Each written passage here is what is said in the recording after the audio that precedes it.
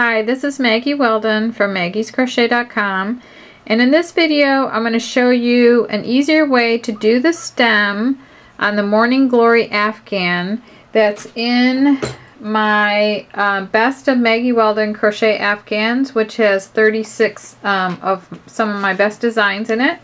And the item number is LA3859, and you can just search that on maggiescrochet.com. So in the directions, it tells you to make a chain that's 65 inches long.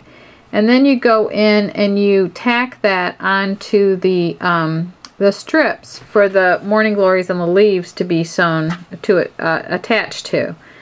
So I'm going to show you a different technique. You can do it that way, but I think this way is a little bit easier.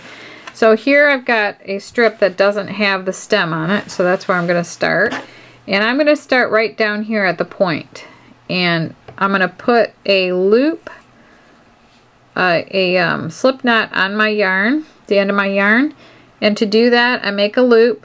The strand that's over the top of that loop goes to the back like this, and it cuts the circle in half. And then I'm going to pull that up out of the center. So see how I have that across there, down through the center, and then out. So the slip knot's good because you can pull it out easily, and you can adjust it when you put it on your hook like that. So I really like using a slip knot.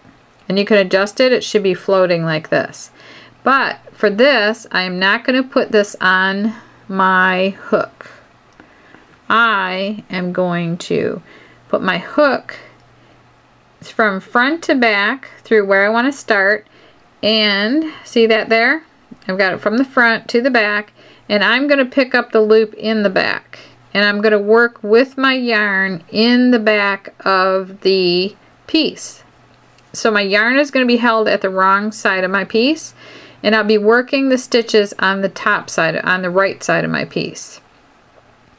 Sometimes this is called Tambour Crochet, and I think there's another name for it too, but I don't remember. So you draw that loop out of where you want to start, like this, right?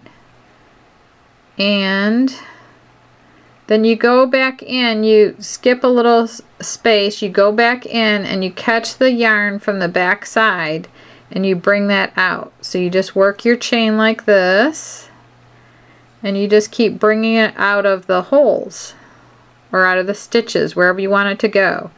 So you could work your chain all the way up this piece with this technique. See how that's looking there? So what you want to do too is kind of curve it, as you see in the picture. And I'm just going down, and I'm holding the yarn in the back side right here. And I'm going down and I'm catching the yarn from the wrong side. So I'm going to go down here, and I'm going to pick up the yarn from the wrong side. Just like this. See that?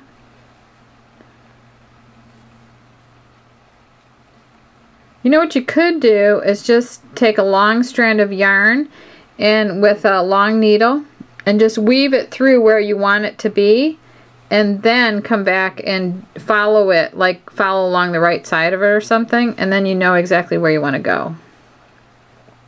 But I'm just holding my hand as if I'm still holding my yarn the way I normally hold it, like this, underneath here.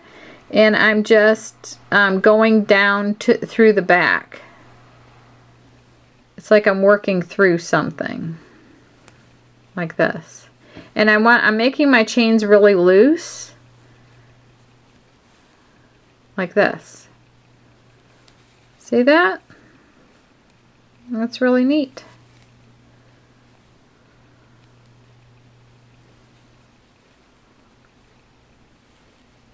I don't know where I ever learned to do this, but I think I saw it in a book.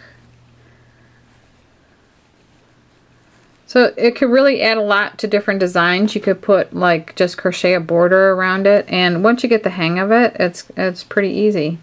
So that's how you do an alternate stem for the Morning Glory Afghan, or you could use this on other Afghans too, where you have stems involved. And we have a new design coming out that's going to have a stem on it too. So that's one way of doing it differently. Thank you very much for watching, and this book is available at maggiescrochet.com. And I hope you subscribe to our YouTube channel, and a link to this book will be underneath the video wherever it is. They usually go to a couple of different places. But thank you very much for watching. I hope you have a wonderful day.